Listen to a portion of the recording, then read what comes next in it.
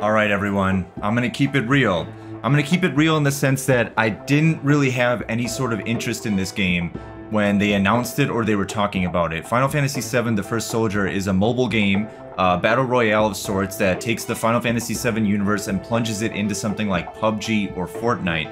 And one of the main reasons I wasn't interested in it, not because it was a mobile game, I think it was the fact that I saw interviews with Tetsuya Nomura and stuff where he said that not a lot of story content was going to be in this game, not a lot of canonical things like stuff with the compilation or anything like that, but today at work I'm getting all these messages and these images from friends where it's showing these returning characters like Lucrecia and Hollander and things like that. So my reaction and my view of this game has changed a lot because there could be more to this game than I thought. Much more references to the older games in the compilation, and that actually really piques my interest. I really want to check it out. So let's check out the TGS trailer for Final Fantasy VII The First Soldier.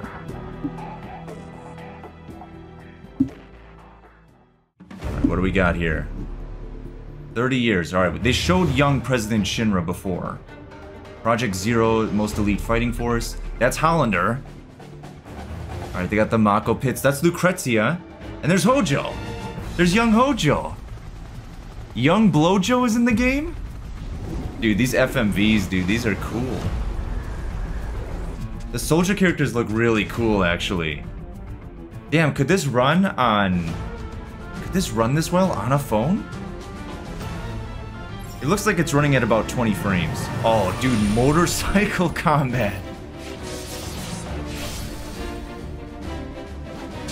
See, I feel like this would be interesting if it wasn't, strictly multiplayer. If they have an offline story mode content, I would definitely check that out. So there's different classes you can play. Warrior, Monk, Sorcerer. A lot of these stages, man, this is just reused assets from Final Fantasy VII Remake. Here's Sector 5. Some of those moves seem similar too. That was Dive Kick right there. Ninja, you got a Yuffie class?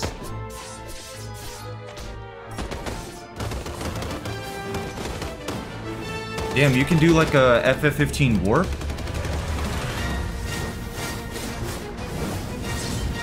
Why are the soldiers fighting the infantry?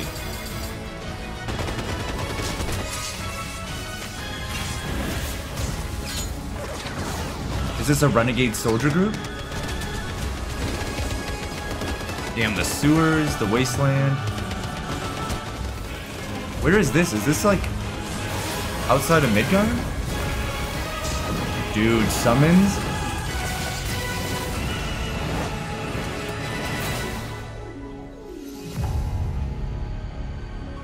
Okay. Dude, those FMVs were really cool. I've seen stuff about the gameplay. I've watched people play through the gameplay a little bit and stuff like that. But dude, the FMVs were really sick. I really like the look of the soldier characters. It seems like they put a lot of work into it. And I kind of wonder what is going on with them fighting the Shinra troops, the Shinra Grenadiers. Those guys in the green camo outfits.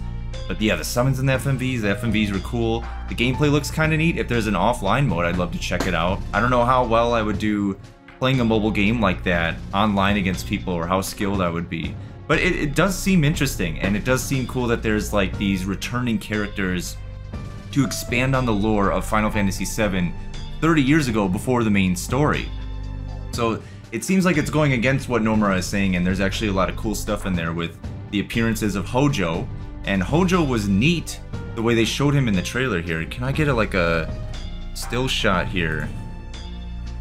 Where's this still shot at? They were showing all these quick things. Look at this right here.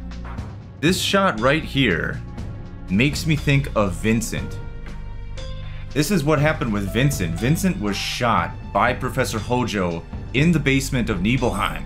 So I'm thinking to myself, are we gonna get a little cameo from Vincent? It's wishful thinking, but it would be very intriguing, very cool if we saw something about Vincent. Because Vincent's story starts, the reference is his origin story as a Turk, and his story starts about 30 years ago.